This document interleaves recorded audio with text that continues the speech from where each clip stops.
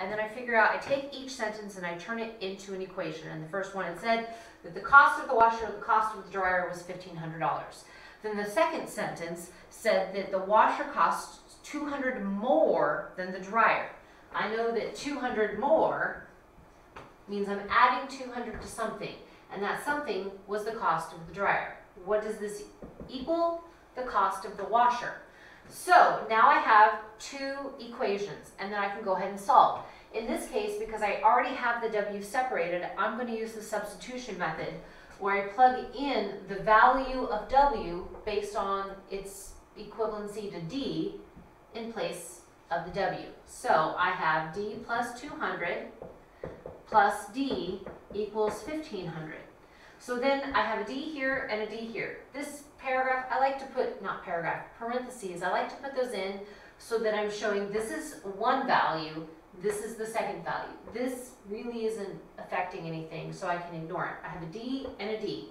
So I have 2D plus 200 equals 1,500. So if I take away 200 from each side, that leaves me with twice the cost of the dryer is $1,300. So if I divide both sides by 2, the dryer is going to be $650. So if the dryer is $650, then if I plug that into this equation, well actually I can go here, 650 plus 200 is, the washer is going to be 850. Now that I have defined what my variables are representing, I can create a system out of the information I'm given. It says that a particular computer takes 43 nanoseconds. So it's giving me the total amount of time it takes to do something, and the 43 seconds is for 5 sums, so 5 x's, and 7 products, so 7 y. This is my equation for the first set of information I'm given, and then it says it takes 33 nanoseconds, or I'm sorry, 36 nanoseconds to carry out 4 sums and 6 products. All right, so now that I have a system, in this case, because I have a coefficient in front of each of my variables, I need to, the elimination method is going to be the easiest. I need to find out which one of these is going to be the easiest to eliminate. I'm going to go with my x's, my leading variable, and my lowest common denominator, or my lowest common multiple, is going to be 20. And I need one of those 20s to be positive and one to be negative. So my top equation needs to get multiplied by 4. My bottom one needs to get multiplied by a -5. So when I combine my like terms, the x's zero out. Positive 28 and negative 30 leaves me with negative 2y, and 172 and negative 180, I have to find the difference of them because they're different signs. The difference is 8, and that 8 is negative because my negative number was bigger. Negative divided by negative turns into a positive, so negative 2 divided by negative 2y equals 4. So it takes 4 seconds per product. Okay, so now that means I need to figure out how much time it takes to do a sum. I can go to either one of my original equations, or I can go to one of my modified equations. It really doesn't matter. I like to go to the original because then my numbers are smaller. I'm just going to go ahead and go with the top one. 5x plus 7 times y, and y is 4, equals 43.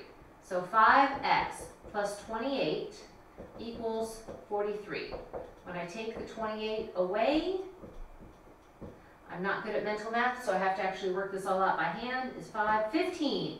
So 5x equals 15, and when I divide 5 off of both sides, I'm left with 3. So x is 3. My third story problem says 2 angles are supplementary if the sum of their measures is 180 degrees. So I know in this story I'm dealing with 2 unknown angles. So I can say x represents angle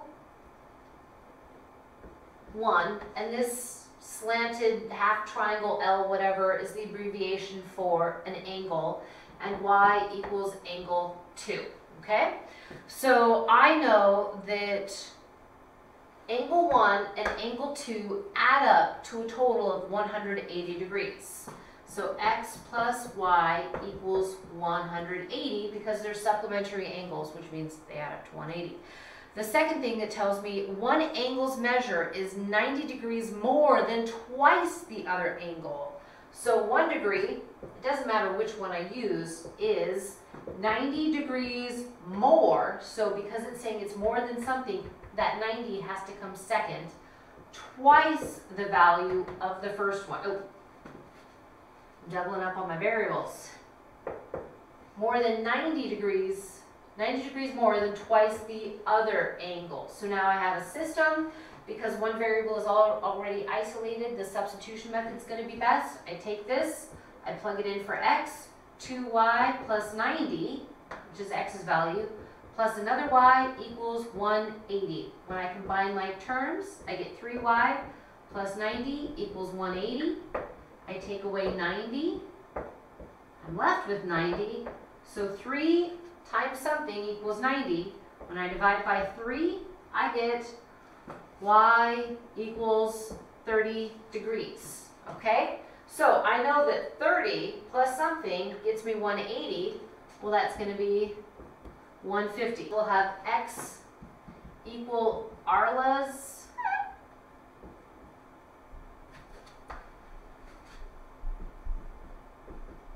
wage per hour, and y can be Cal's hourly rate, which is more efficient than the first one. Okay, so I know that each of them worked 40 hours in the first week. Well, how do we figure out how much somebody earns? We take the number of hours they work and multiply it by how much they earn per hour. So 40 hours at Arla's wage plus 40 hours at Cal's wage gets us $1,300. Now the second week they didn't work as much, and so Arla worked 20 hours and Cal worked 16 at their rate, and in doing so they earned a combined $580. Now because I have coefficients in front of all of my variables, the elimination method is going to be easiest. 40 and 20 is going to be the easiest one to eliminate because 20 can turn into a 40. So I need to multiply this. X's go away. 40 and negative 32 leaves me with 8y, and 1,300 minus 1,060, 0, 2, 4, 140. So I need to now divide 8 off of both sides. 140 divided by 8 gives me 1 and 6, and 8 into 60 is 7 for 56, and I still have some there, so that leaves me with 40. 8 into 40 is 0.5. So $17.50 for Cal's hourly wage. Okay, so now I have to figure out what Arla makes. And I can plug that into any one of these. I'm going to go ahead and just go with this top one here. So 40 times 17.5. Let me get my handy dandy calculator to make my life easier. 17.5. $700. So this is $700 that I take away from $1,300, means $600. So 40x plus 700 equals 1,300. So 40x equals 600. When I divide everything by 40, I know it's a little messy, I get 15. So Arla's hourly wage is $15 per hour, Cal's is $17.50. Now the last story problem is dealing with loans and interest. Anytime you have a story problem that involves a percent, you should know two things. One, that percent has to be converted to its decimal value. The second thing is that percent has to be being multiplied by some original amount or whole number. That percent can't just stand on its own. Otherwise, if it was 15%, that represents 0.15, which is 15 cents. 15 cents doesn't make much of an impact. It has to be 15 cents out of every dollar. So 0.15 times whatever the whole amount or original amount is. So the story problem says that Samantha took out 2 loans totaling $6,000. So we'll make X be loan 1, Y is loan 2. Okay, and I know that the combination of the 2 loans gives me $6,000. Now, what else do I know about those loans? It says that she borrowed the maximum amount she could at 3.5 simple annual interest. So we can go ahead and have that just be the first loan. I have to take 3.5% and convert it to a decimal, which means I move the decimal 2 to the left. 1, 2. So that is 0.035 of X plus, so the second loan was at 7%,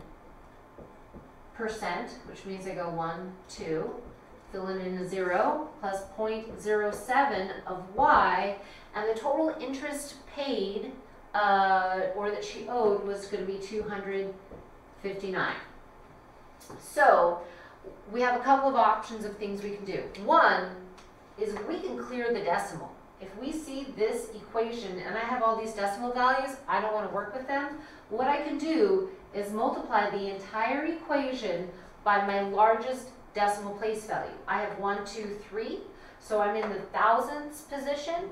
So if I multiply this entire thing by 1,000, it lets me move my decimal place over 3 places, so I'm not having to work with any decimal values. So if I go 1, 2, 3, I now have 35x. 1, 2, 3, I gotta move over, I get 70y, and if it's here 1, 2, 3, I then get 259,000, okay?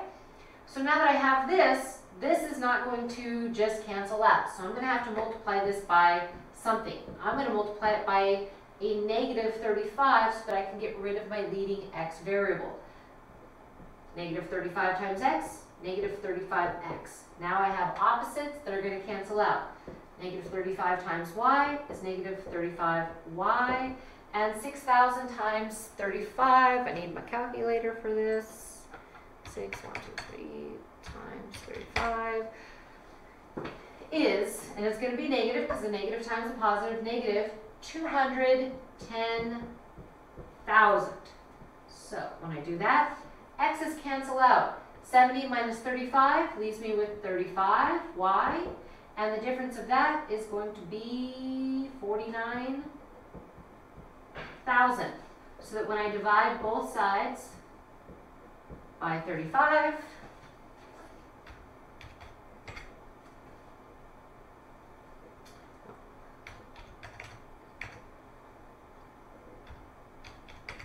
I get $1,400. So for y, my loan amount is going to be $1,400. If I plug that into x plus y equals 6,000, I have to take 1,400 away from 6,000. So if I go 6,000 minus 1,400, I get 4,600.